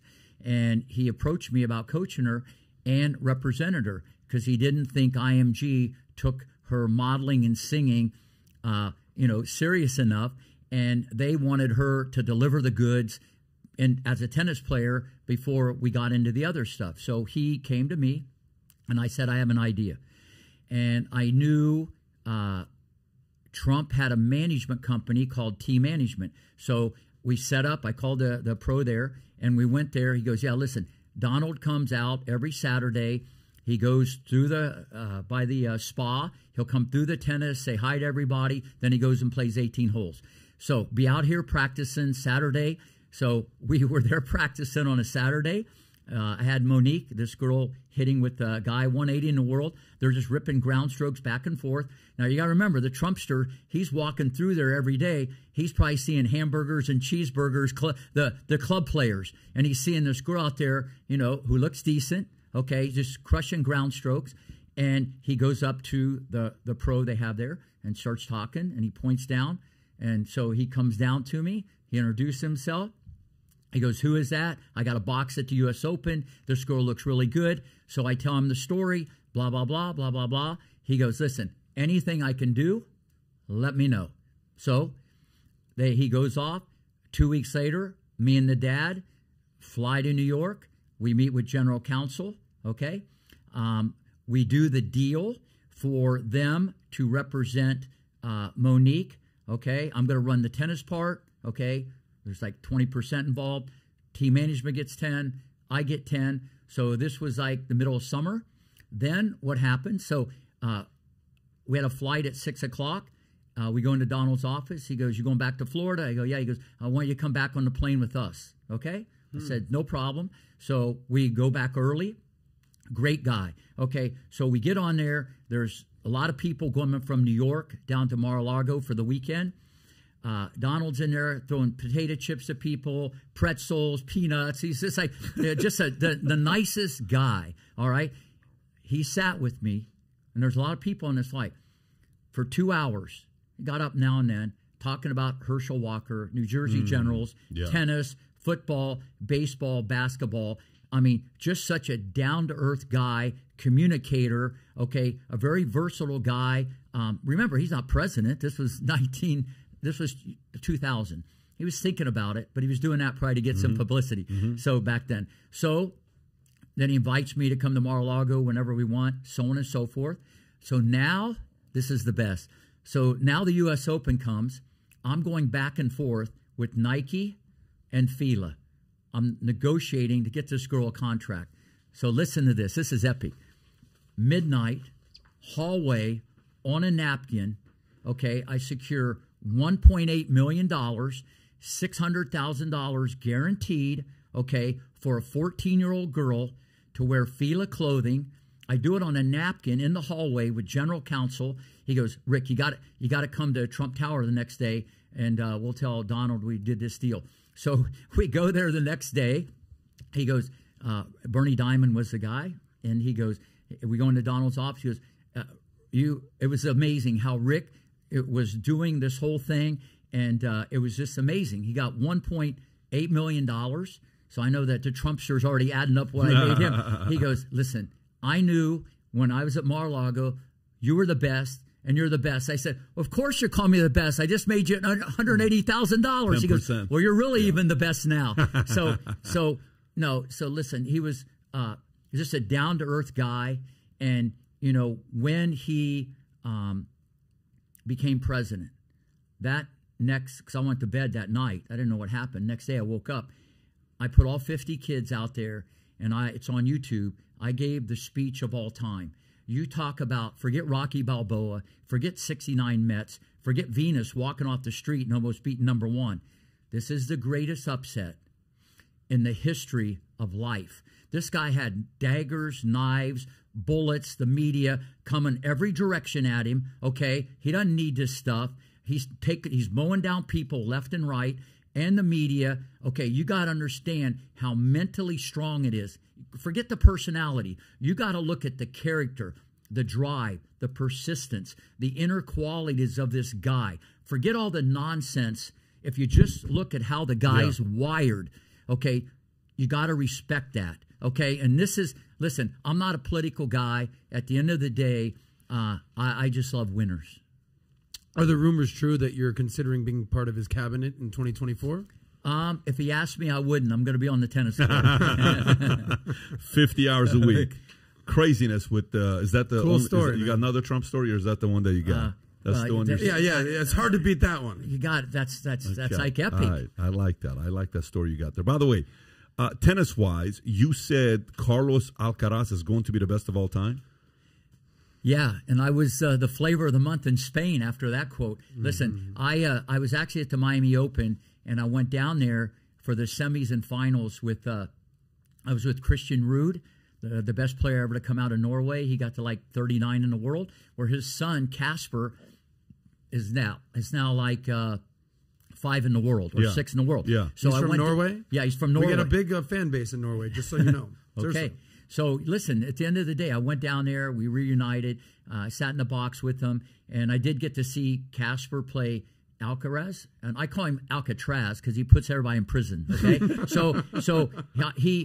but I've seen him play before, and I already called it. But all the nuances he brings, the athleticism, his hips turn faster. People don't see this than anybody I've seen. He has a drop shot from outer space that he just like. It's sick, but he's a showman. He loves crowds. He was born for this. He's steady, cut from the same cloth as Nadal. His serve still needs a little work. I'm going on the record. I predict a lot of things. I think he'll go down, barring injury, the greatest player of all time. Wow. How old is he now? Well, I said this with Federer when he was 19. I said this with Pete, too, Sampras, okay? Because I look at this thing very different. And I said, I even told people, I think he'll be #1 by the end of the year. How old is he right now? And he's 18. He's 18. What's he ranked in the world? He's now entered the top 10. He's in the top. Number 9. Let me ask you. Never been done. But wait, one more thing. Yeah. He's so complete. There's no holes in his game. But he eats pressure for breakfast, and he can move. He'll win the French Open. Interesting. You're going to hear it right here. 18. He'll win the French Open double figures. Okay, I'm just telling you where this is going to go. But he can play on all surfaces. He's going to be more vulnerable when guys have big serves like anybody. No one's going undefeated. No one ever has in any sport. All I'm saying is it's a generational player. I've seen this movie for 30 years. And I said he's Federer, Nadal, and Djokovic wrapped in one, okay? He was born to do this, barring injury. We're seeing something that's so special I can't even tell you. Interesting. I'm looking at the top 10 rankings here. Please explain why no American is in the top 10. And I feel like no American men's tennis player has been in the top 10 for like a decade plus. What's going on in America? You think I've been asked that question before? Yeah, I mean, you're an American tennis coach. Yeah. What's going on with America? Okay. Well, the last guy, the last of the Mohicans, was Andy Roddick. Right. And he wasn't even as good as any of the guys that we're talking about, Federer, Nadal, Djokovic. He wasn't even as good as Sampras, Agassi. Nothing. No, you're right about that. But I feel Andy overachieved. He won 1 Grand Slam, could have won 2 if he doesn't miss that high backhand volley against Federer at Wimbledon. But at the end of the day, here's what happens. The great athletes, I don't mean good. There's a lot of good athletes. Very good friends with Francis, Tiafoe, Riley Opelka, who I coached a little bit at 12 and 13. Taylor Fritz is not bad. There's a difference between great and good. Great is rare air. We're all good. All of us in this room. You know, it's a different fraternity. And I tell people all the time, if I'd have had LeBron, okay, at age 10, mail it in, #1 tennis player in the world, okay? The guy would have served $150. He'd have been lightning in a bottle, ferocious competitor. The best athletes go to football, baseball, and basketball. It's easy to grab a ball and shoot a jumper. It's easy to go outside and tackle your neighbor. Okay, tennis is expensive. And so the best athletes in other countries, I mean, look at Medvedev. The guy's like Gumby on steroids. So he's 6'6", and the guy moves and his tentacles are everywhere. Djokovic is made of rubber. You know, they get better athletes. We get good athletes. Okay, and You're saying our best athletes end up playing basketball, football, baseball. You're saying? Yeah, and then there's the mental part, how you're brought up. Your environment has a lot to do with it. Remember, I called Venus and Serena what I saw under the hood. I didn't see it on the outside. If I based on the outside, I would have taken a cab to the airport and left Compton. I mean, I based it on the inside. Okay, I knew what I could do technically. And this is what happens, and I've talked to the USTA about this. They don't want to look for the needle in the haystack. What I would do, to answer your question, 5, 6, 7, 8-year-olds, yes, that young. Okay, did their parents play the Olympics, NBA, NFL? Okay, you get the genetic base, so you got a few things covered. Running, jumping, better maybe environment. Korda might have that. Okay, Korda, he might win a few Grand Slams. He'd be the one American, I think, that could do that. So you got these bases covered. Running, jumping, competing. And then biomechanically, you get them with someone like a Rick Macci who can get your serve, not just 140, but it's going to go in. And you got a forehand like Federer and a backhand like Joker. So there's no weaknesses, but you put them on a great athlete. But you get these kids young, you do running, jumping, you draw blood like they do in the Olympics. You can test for all this stuff, and you got to fund it. You got to put money into the How do you make your money? Like I'm always watching like Nick. I'm like, I'm going all in with this. I'm not gonna. How do you make your money on the back end? Is it like boxing where the trainer gets like 5%, or is it like UFC where the cornerman gets 10%? What's the business model for you? Because Nick was done broke. He had no money at the end of the documentary. You're watching it. The guy's got nothing to his name, lost everything, and he gave his life to these. Oh, you didn't see that? The guy ended. He didn't have any money. I think the way it ended. What's the tennis courts in UMG or something like that? IMG. They got all his stuff. They got all his land. They got everything that he owned. They took from him because he had nothing left. And they specifically changed the name to not have Nick's name be anywhere. They didn't want Nick Bollettieri's name anywhere. So what is the business model for a Nick or a Rick to make money? Okay, well, let's go back a little bit. There's a backstory. Nick got $7 million when IMG took over his thing, but he might have been $7 million in debt. That's not a lot of money. I don't know that whole thing. So they took that blueprint and they made it into something football, baseball, basketball. They turned it into something that's just epic. But eliminated everything having to do with his name. Yeah. Like almost like this is non-existent. Here's the founder of the organization, and there's nothing about him. And IMG is massive, right? Massive. Yeah, 85 grand a year. I don't know what the number is, but it's a pretty big number. Yeah. But to answer your question, the situation with the Williamses was different because I had to fund the project besides sweat equity. When you say, do guys get it on the back end? You're right. They might get it on the back end and not get paid. A lot of these peep coaches, they might do something for Osaka or someone, and they don't even have a contract. And sometimes it's not enforceable because of a minor and the parent. It becomes tricky, with some of these contracts with kids. How are you protected, though? But I don't get into these type things. I only did that with Venus and Serena. Well, if you want me to coach you, okay, I do a private for $800 an hour. You know, it's a very different thing. I don't do it for like free. If you want to leave, it's a business. I don't do it for so you don't care if they leave you at this point. You're making $800 an hour. Yeah, it's a straight. But with Venus and Serena, that was different. Okay, that was a whole different thing. So did you make money on the back end? Yeah, we worked it all out. Okay. I don't want to get into the no, real of details. Course, I don't want the details. Yeah. I just want to know money was made on the back end. Absolutely. Okay, good. You know, but that was a very different thing, and I haven't done it since. And you could imagine, even after the movie, I've probably been asked to do it over 1,000 times because my kid's better than Venus and Serena. Yeah, I don't know about me. You know, like sitting there saying, okay, you put all this time, and all of a sudden Agassi goes signs a contract with this person, that person, this person. Nick's like left out. And hey, what happened to all those years? No, you know, you're asked out now. No, what happened? This guy, and you know, credit's not given. And anyways, I'm sure if you read the letter that Agassi wrote to him at the end, it's a pretty painful letter that he wrote to him about the ending of the story. Agassi's family is related to me. I'm Armenian Assyrian, so he lives in Vegas. Susan, all those people that went to UNLV. But anyways, going back to this. You know, a topic of, you said something earlier. You said, I don't have time to, you know, I only want the best. I only want the best. I only want the best. Okay, fine. How do you react when you see a Ben Simmons? Oh, I strained my back in the game yesterday. Oh, but the Phillies still have to pay me. The 76ers still have to pay me $20 million. Oh, you know, Simone Biles, oh, this is too much pressure. You guys don't know how much pressure it is. I know. I'm sure there's a lot of pressure from everybody. Oh, you know, Naomi Osaka, somebody said, you suck. Can I get the mic and say something? I thought that was very weird to have something like that happen. You know, how do you handle, you know, everything that these kids are going through, and now they're becoming adults, with social media, with all of that, yet you said Dr. Lohr, however you pronounce his name, he wrote those engagement, something about engagement, full engagement. Everything's about mental toughness. Everything's about emotional toughness. Everything's about that. Everything. How do you manage what these kids and athletes are saying nowadays? It's too much anxiety for me to play sports. How do you manage that?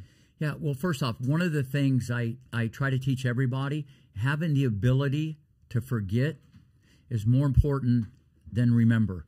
Probably not just sports, but life. Yeah. I mean, some people are still mad about stuff 20 years later, and that's a skill. You got to have the ability to flip things in your mind and take a negative and turn it into a positive. And it's hard because everything's black and white. Like you said with social media, everybody is more sensitive to all this stuff.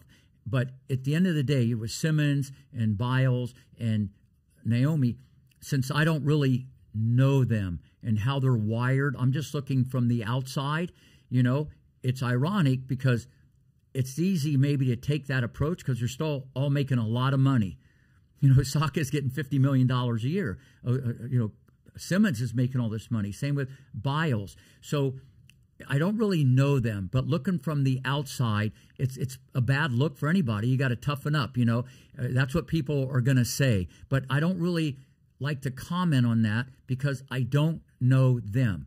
If you ask me about someone else and I knew them, I could tell you exactly what the temperature was and why that is going on. Well, let me ask you this. When you coach the folks that you coach, Capriati, all the names that you just said, right, that you coach, Roddick, all those guys, how would you have handled it if one of them, or maybe did you ever have a player that came up that constantly was like mental and emotional anxiety, all of that, and you just eventually said, look, the pros just may not be for you. You know, you may want to go to a different job because this comes with a lot of pressure. How did you handle that when that came up when you were coaching them?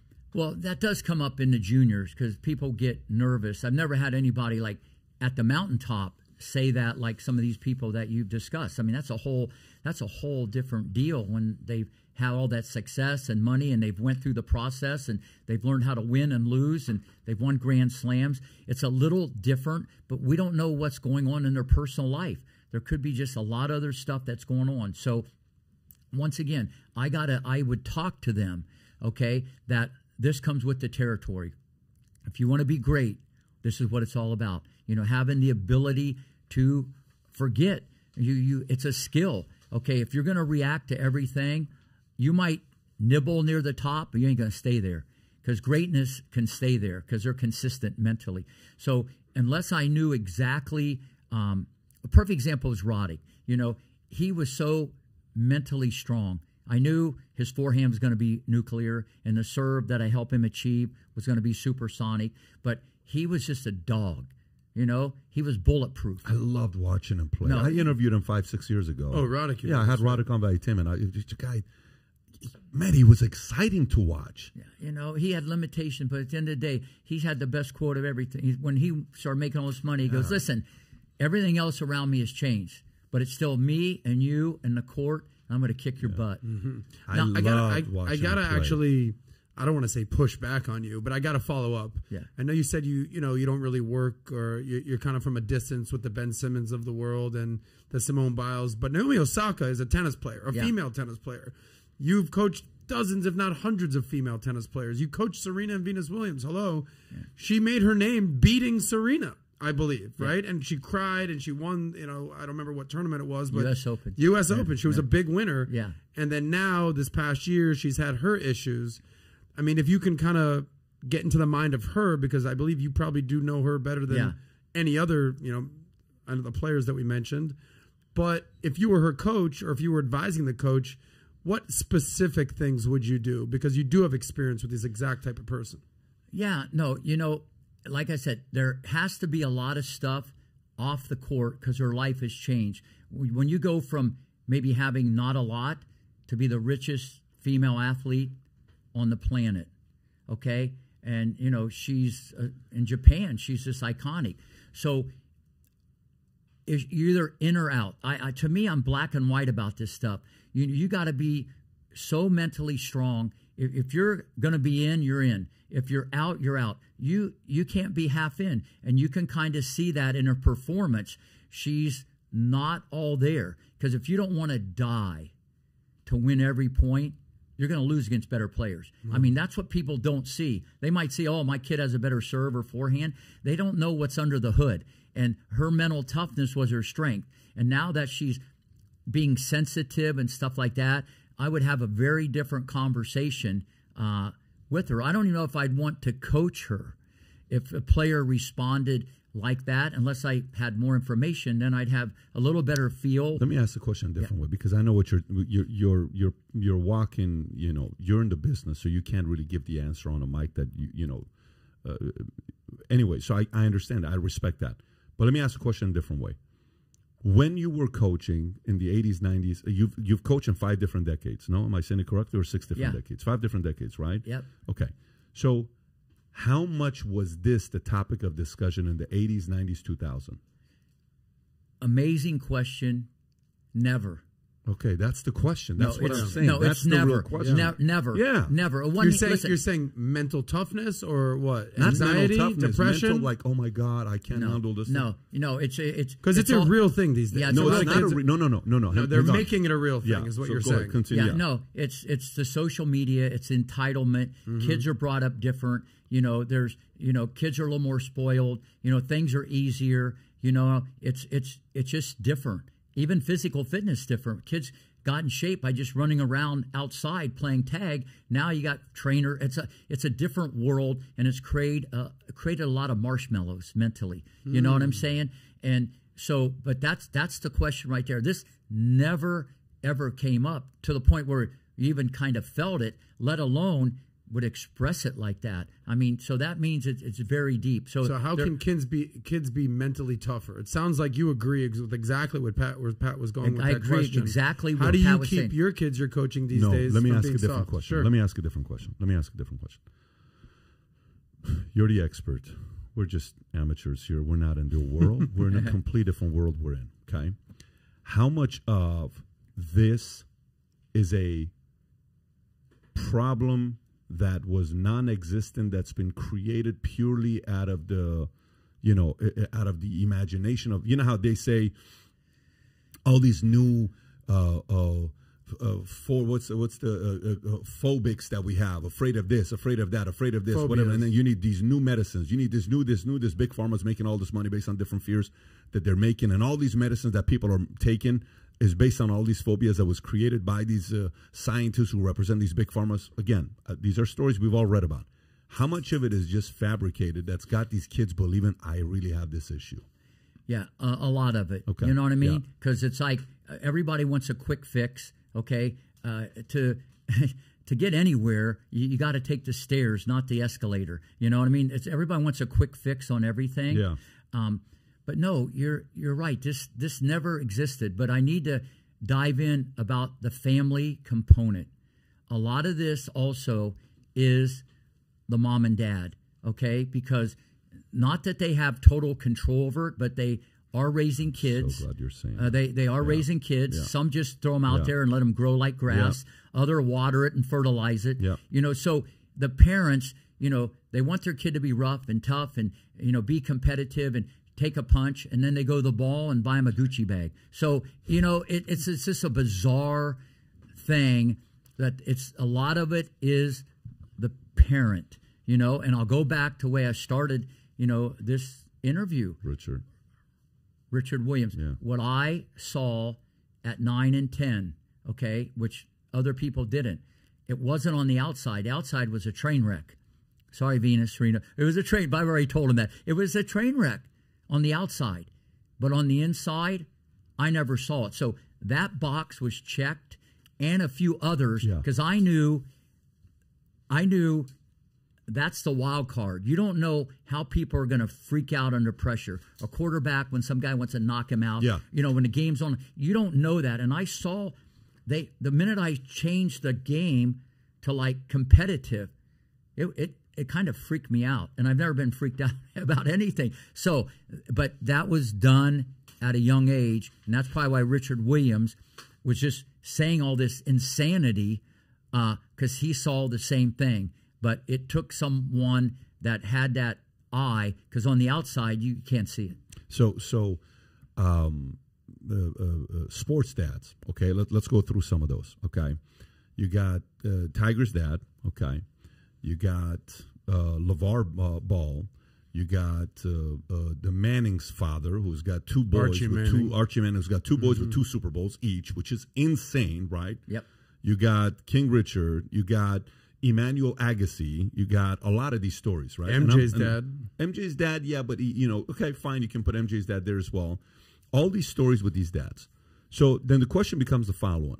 You know how when I talk to investors, I say, what's most important? The entrepreneur, the talent in the entrepreneur's team, the idea, the technology, what's most important, right? Or you'll ask, hey, Tom Penn, who was a GM for the Philadelphia 76. I think he was GM. And then he went to ESPN. So what's most important? The ownership team, a great coach, a superstar player, or a great GM, right? You ask these questions. Okay. In these specific examples, Williams, okay, Agassi, Manning's, all this stuff, who gets the bigger percentage of success? Okay, and I know this is the last thing you want to be pressured to talk about. Because I think it's what percentage is parents? What percentage is kids? No, it's to me the biggest percentage is always the parents. You got to remember this is a I agree. And by the way, how big of a percentage? By the way, it could be well over 75%. I agree. This is the genetics. Listen, the genetics. I'll say it again. I've never had anybody come to me and the parent did nothing and the other parent did nothing and the kid became a world-class athlete. I've just never seen it in my sport. Can you repeat that, folks? So some people ask me and they say, why do you bring somebody who's a tennis coach? We never talk tennis here. I'm a parent, and I only bring people here to my show that I'm interested in, not you're interested in. This is called the PBD Podcast because I want to learn on how to become a full, complete package, better human being, and a leader. Okay? Listen to what he just said. I judge myself kind of like... People ask me, oh, my God, Pat, you're so impressive. I'm like, dude, you don't know my dad. You give me way too much credit. My dad raised the damn standards on work ethic, and if you say you're going to do something, you do it in honesty and all this stuff. I get way too much credit. You should give more credit to my dad. 80% of the credit should be to my dad on how he raised me, how he challenged me, how it was never enough. It was so freaking annoying sometimes, right? And then and obviously, dad and mom played a different role as well. But it's such an important dynamic on what you just said. Can you repeat that sentence one more time? You've never seen a...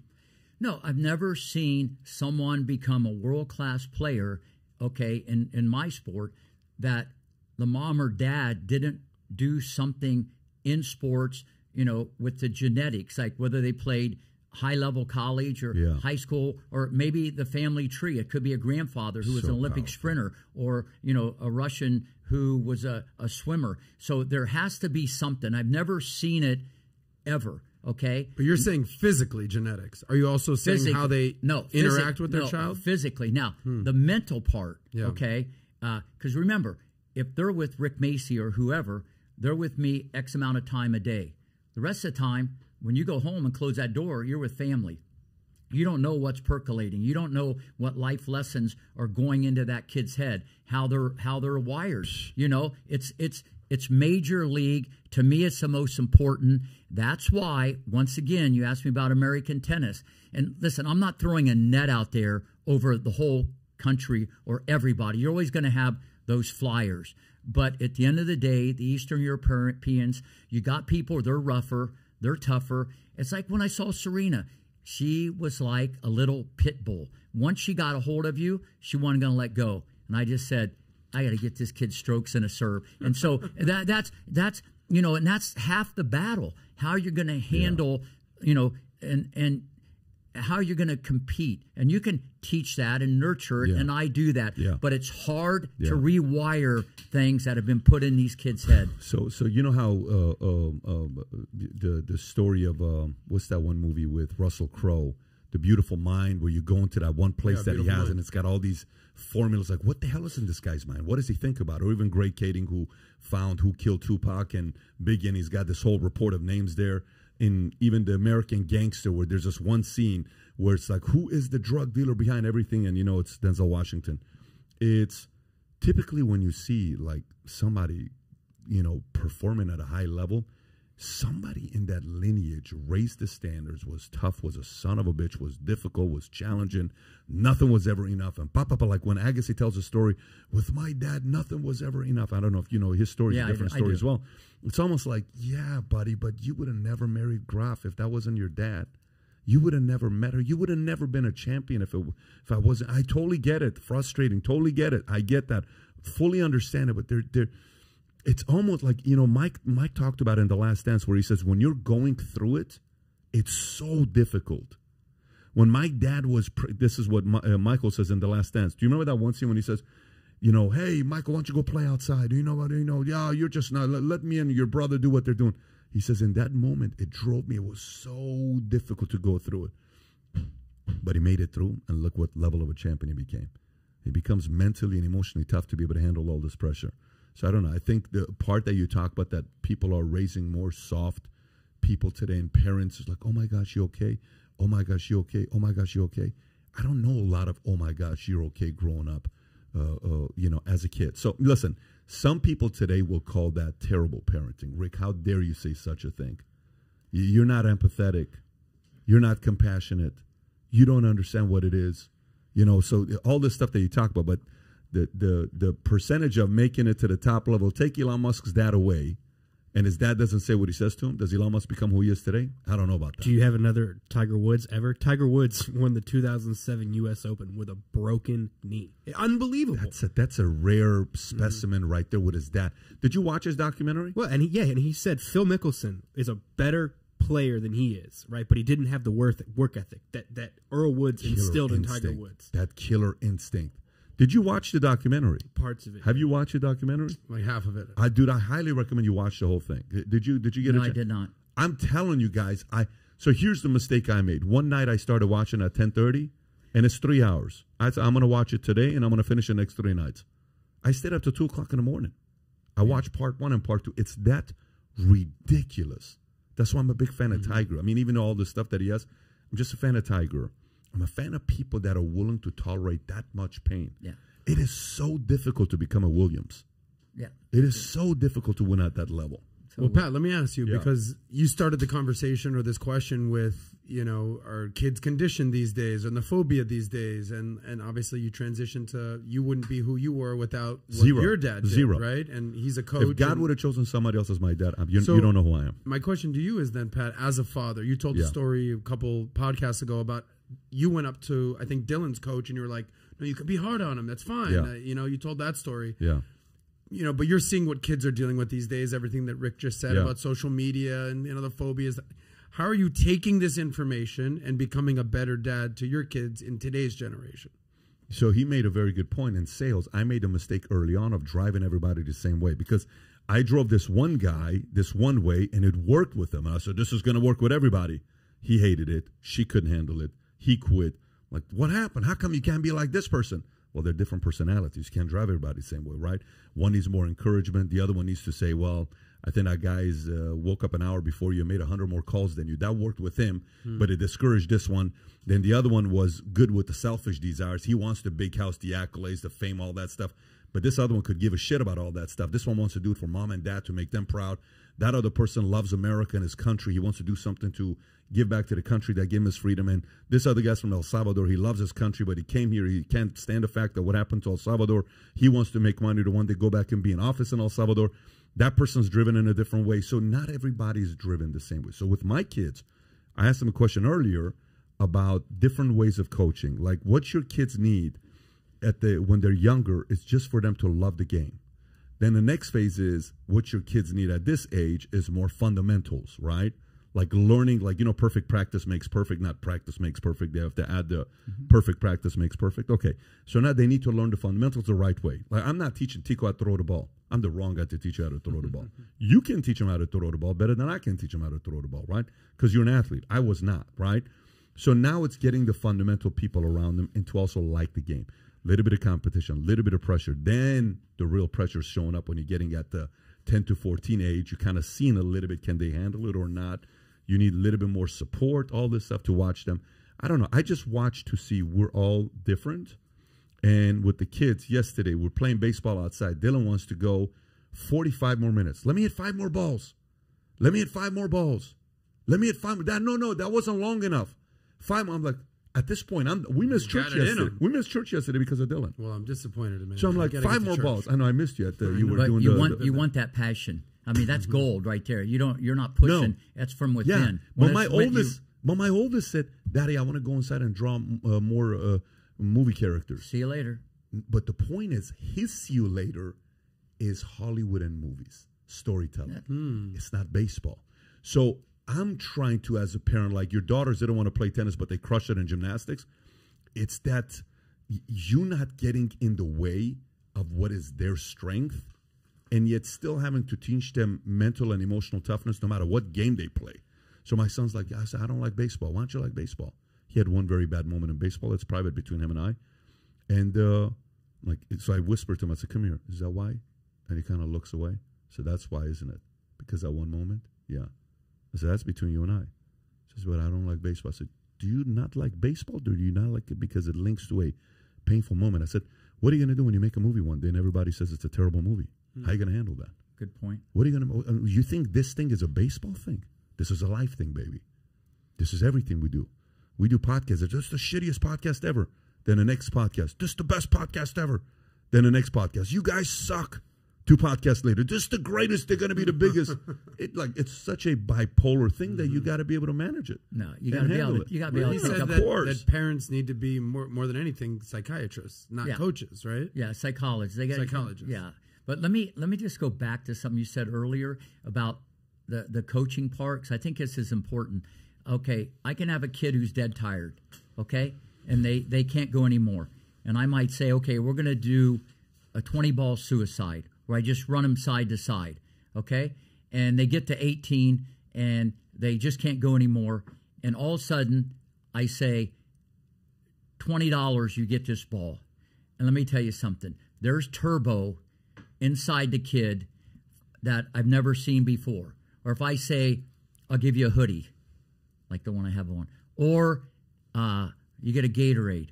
Or I'll give you $5. Or water. Capitalism. Okay, here's what happens. When there's grades or there's rewards, I don't care how tired you are, you could be throwing up.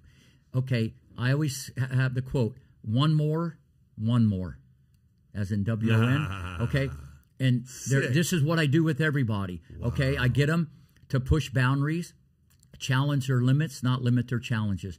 And so it's amazing. the water ball, if I say water ball, okay, out of nowhere, you got like Usain Bolt. You just got this lightning. The kid's like dragon, whatever, because the mind controls the body, okay? And, I talked to him about Navy SEALs. I talked to him about all these type of things, and I give situation. I love that. When I say water ball, all the parents, like, they just laugh because 98% of the kids, all of a sudden, it's like they just run like you have no idea. Where before, they're letting the mind control the body. Or if I put kids together, and they could be dead tired, and we play tag in an area, okay? All of a sudden, they're not tired anymore. They're shaking and baking. They're juking. They're bobbing. They're weaving. They're running all over the place, even though they're dead tired because of one word, fun. When it's fun, okay, you are not tired anymore, whether it's business, and I'm just telling you, and this is how it comes across in the movie. So do I do things differently? I feel the temperature, okay, and I react accordingly because I keep balls and strikes on every lessons. You got to get better or you're getting worse. Last, what's your opinion on Nick's style of leadership? Nick Valuetainment? Yeah. Nick and I are pretty good friends. We go way back. It's a very different situation with Nick. Early on, he was the first Mohicans. He put that thing together in Bradenton. He was the first one to really do an academy where he got guys together. He just figured, put them together, combat, and put people together that were living in New York or Wisconsin or Michigan, bring them to Florida, battle it out, and you'll get better. Nick was a great motivator. He'd give you the shirt off his back. Okay, then when it became, I think, technically or biomechanically, he was always very limited. Not because he wasn't a good player or anything, but when it becomes easy and then IMG gets involved, you don't really continue your education. But he had that IMG machine, pumping Bollettieri's name out for 30 years, okay? But what Nick has done for the game of tennis and the academy business, I think, is amazing. But I very seldom have been on a court with him. Just like if someone would ask, well, how does Rick Macci coach? What they should do, get on the court with me. I'll be there at 6 tomorrow morning, and they can hang with me for 6 hours, and they'll have a different understanding than what they see on Instagram, of YouTube, even though I got the top-selling videos in the country, okay? There's a lot of meat on the bone. I help a lot of people for free, but when it's live and in color, and you can interact, and you can see all the subtle nuances of how things are done, why to say it, when to say it, how to say it. There's a whole art to this, and that's coaching. And so when you went to Saban and the Dolphins, sure, you need the goods or you need the thoroughbred to win the Derby, but also you got to relate. You got to know how to relate to people, and that's what great coaches do. Yeah. So it doesn't matter who's on the other side of the net. I can get them to do more than what they ever thought they could do. I love that. By the way, did you see the recent story of? And we'll do this last one and wrap up. Is Djokovic? Is that the one or no? Novak Djokovic. Novak Djokovic slams Wimbledon ban on Russian tennis players as crazy and says politics should be out of sports. Let me read this story. It says parallels between the Ukraine war and the Kosovo war in the late 90s, which took place when he was a child. He said, "I will always condemn war. I will never support war. Being myself a child of war, I know how much emotional trauma it leaves. In Serbia, we all know what happened in 1999. In the Balkans, we have had many wars in recent history. However, I cannot support the decision of Wimbledon. I think it's crazy when politics interferes with sports. The result is not good." What do you think about what he said? I totally agree with the Joker. He'll probably go down until Alcaraz catches fire, as the greatest player ever to hold a tennis racket when it's all said and done, because he has a lot left in the tank. But I totally agree with him. That shouldn't have anything to do with it. It has nothing to do with it. Wimbledon's always been a little different. If anything, they should give, the $30 million they got from an insurance policy they had for the pandemic. By the way, you probably didn't know that. They got $30 million when they didn't do Wimbledon because they had it in the clause. If there was a pandemic, they get $30 million. And they didn't even have the tournament, and they got $30 million that year. Who did? Wimbledon. They had it in insurance policy back in the early 2000s. Is this public info? Yeah.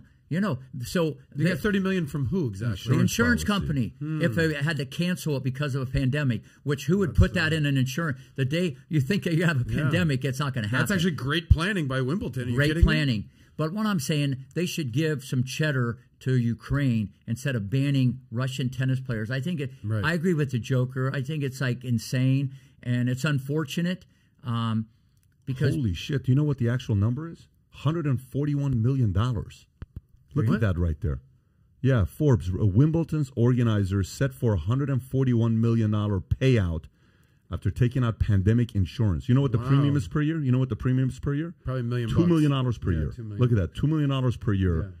Got him $141 So you're saying million. Wimbledon was rooting for a pandemic?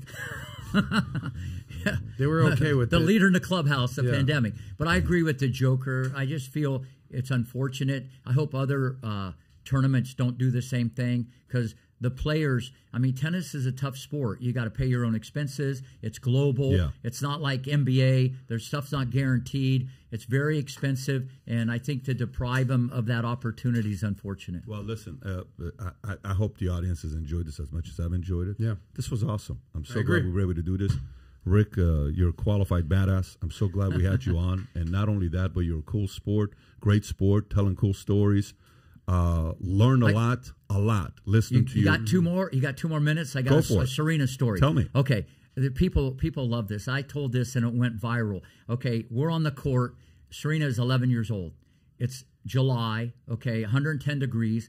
A lizard can't even go across the court without getting cooked. Okay, so and Venus is on one court. Yeah. Serena's on another. Always side by side. And I told Serena, you got to move your feet. And she looks at me, and you know that look. You've seen it at the U.S. Open. She goes, why? I said, you say you want to be number one. She goes, now she's 11, okay? She goes, I will be number one. I said, well, how do I get you to move your feet? She goes, Rick, I'm really hungry. Can you have Scott go to the snack machine? I want some hot curly fries, a Snickers bar, a Pepsi. And on the way to work today, Daddy drove by a stand, and they were selling Green Day T-shirts. Can you have Scott get a Green Day T-shirt? And I said, wait a minute. If I get you the Snickers bar, the curly fries, the Pepsi, Scott gets the Green Day T-shirt, will you move your feet? She goes, Rick, you see that tall, skinny girl over there? She's pointing to Venus because Venus was like that. I'll make her look slower than molasses. So I go, Scott, go to the snack machine, get the hot curly fries, Snickers bar, the Pepsi. Tomorrow on the way to work on Linton Boulevard, get the Green Day T-shirt. So he brings all the goodies. Serena goes under the canopy, has her snack, goes back on the court for 1 hour straight. She's sitting cross court and down the line with a guy like 450 in the world. They had hitting partners. Sweat's pouring off this little girl like Niagara Falls. No water break. An hour straight, just going berserk. 1 hour straight. I'm on the other court now with Venus. She goes, hey, Rick, it's 3:15. I'm done. And you better have that Green Day T-shirt here in the morning. Now, and I told her that because you got to remember she's a mother now. And when I told her some of these stories at the after party, she's literally crying.